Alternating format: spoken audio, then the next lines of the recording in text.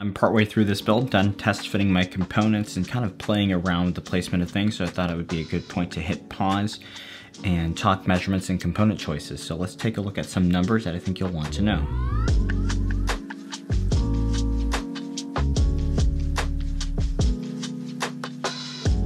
Welcome to Machines and More. We'll continue our look here at the SSUPD Meshlicious and start diving into the custom water cooling content.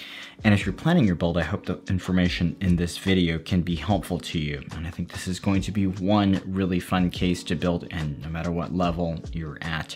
So our first number is 53, and that's roughly the clearance you have over your CPU when you shift the case divider from the 3-slot GPU configuration over to the 4-slot GPU configuration. Now, obviously you're not going to be running a 4-slot thick water block, but the reason I would advise doing this is if you want to mount a combo pump res on the GPU side of the house. So to do this, you'll loosen up the screws holding down the case divider, remove the cover next to the motherboard's IO shield, and then just shift the whole divider over. There's quite a few screws, so take your time, make sure everything is unscrewed, and then you should be able to unlatch it. Now with 53 millimeters, you should have more than enough for your typical CPU water block and your typical G-quarter elbow. I've got the Alpha Cool fitting here and also the Optimus AM4 block, and it just about is flush with the front. But you're definitely going to need either a hardline bend or a 90-degree fitting to get out of this tight area, so just keep that in mind. That also means, though, that you need to have an SFX or an SFXL power supply only, because now you don't have thickness for an ATX unit. And for custom cooling, I would double down on my recommendation to go for the SFX unit, because you're going to want every little bit of space here. Now, this fan also pretty much has to face out now, because there's no way you can turn it in, and you don't have the clearance to offset it either. And so you're going to want to use the mesh panel over this side for that ventilation, and on the other side, that GPU block is going to be completely covering the fan, and well, that's not a good configuration. So that brings us to the next number, and to the other side of the house, from the edge of the case to the case divider, you have 86 millimeters. So now this is no problem for something like the EK FLT120 DDC combo pump res.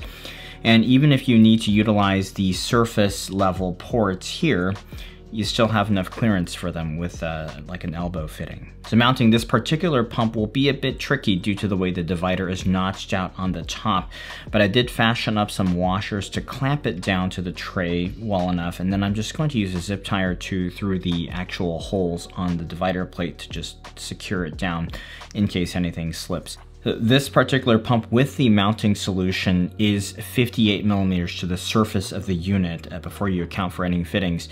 So it is a good fit for this case. The D5 version of this pump res is actually exactly 86 millimeters thick. So if you do go with that one, just realize that it's going to be right flush with the surface of the case, and you will only have those bottom ports usable.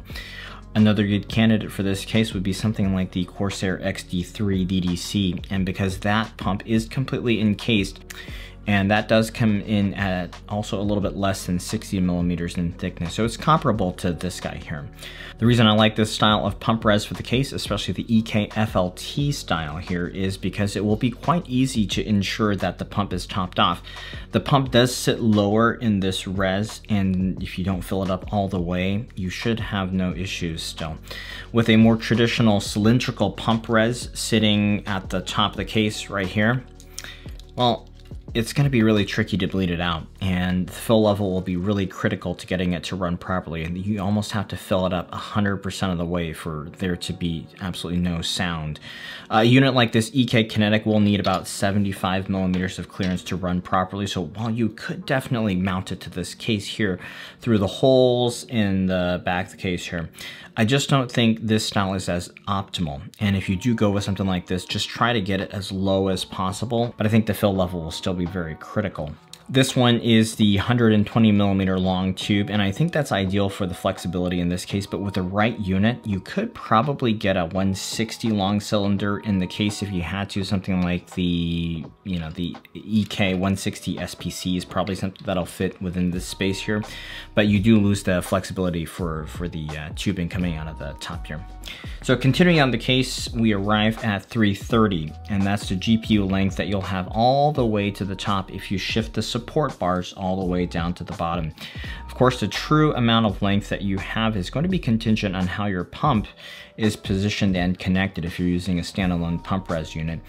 And that is the absolute max. Now, if you used a combo CPU block and pump like the Barrow unit, then yeah, you definitely have all that space here if you need it. If you need to overlap your pump, I think that's going to be quite tricky if the ports on your GPU block are at the end.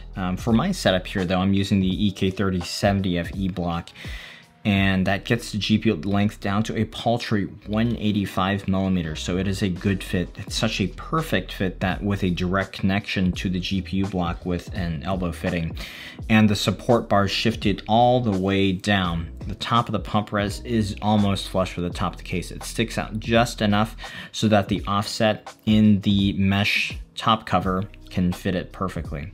Now, if you're going for a pump res and your GPU block does need to overlap, you should be able to make it work.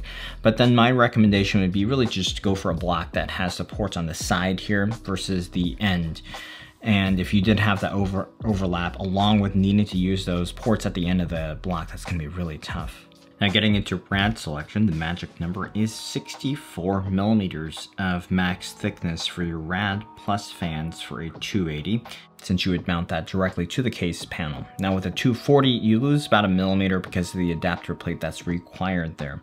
What that means is that if you really want to go for the thickest possible rad, you could do something like a 45 millimeter thick PE240 rad plus slim fans. Now that being said, I really wouldn't recommend that type of build. I think as thick as something like XSPC's EX240, which is 36 millimeters, coupled with 25 millimeter thick fans would give you just a little bit of breathing room, and that would be critical to making the build work out nicely. Now, if the question is thick rad with slim fans versus thinner rad with regular fans, I'd always go for the latter. And getting the best quality fan into your build is going to yield more performance. Your choice of 240 or 280 is also going to depend on your component choice here. I would lean towards a 240 for reasons of cable management and the fact that you can use these very high quality NFA 12x25s here. But you know, throw something like Arctic P14s on a 280 and you also have a huge amount of cooling potential there. Now for my build here, I'm going to go with a Hardware Labs GTS 240. I'm only going to be running a 5800X and the 3070 in this, so with some decent fan speeds, I'm confident this will work just fine. These GTS 240 rads are awesome and just a hair under 30 millimeters thick, so you can get that combination of effective cooling and space efficiency with this rad. And it also does come in a 280. Another similar rad, which is also made by Hardware Labs, is the Corsair XR5, which is very similar and also comes in both 240 and 280. It does perform a little bit worse than the GTS 240, but it is a good rad nonetheless. If you're running a 240 though, you have two positions, and even though it looks here like the adapter only has a limited amount of travel, just based on the notches and the screws, you can just take the adapter off and flip the whole set around so that you can position the rad exactly where you want it. So we've covered all the major components except for one thing here, and that brings us to the last number, which is 1.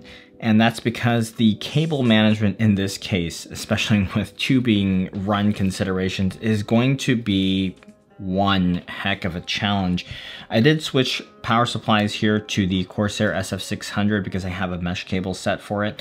But in general, getting cables to look nice in this case is really going to take some serious experimentation. You're either going to be very creative in hiding them or get nice cables to show them off. So in my build, instead of hiding them completely, which I think is extremely difficult, I'm just going to embrace it and make them part of the theme. The back of this motherboard does have enough clearance that you can just snake them behind, and also that pump bracket for the FLT unit is perfect for cable management. So I think it will look okay, but just keep in mind, cable management in this case is already tricky, and yeah, I hope this turns out okay with the theme here. So I'm gonna go ahead and finish looping this guy up. I am gonna be cutting up a whole bunch of this guy here. So I'll do that. We'll follow up with the full build, tubing considerations, and performance discussion shortly. So go ahead, like, subscribe, links down below. Thanks for watching.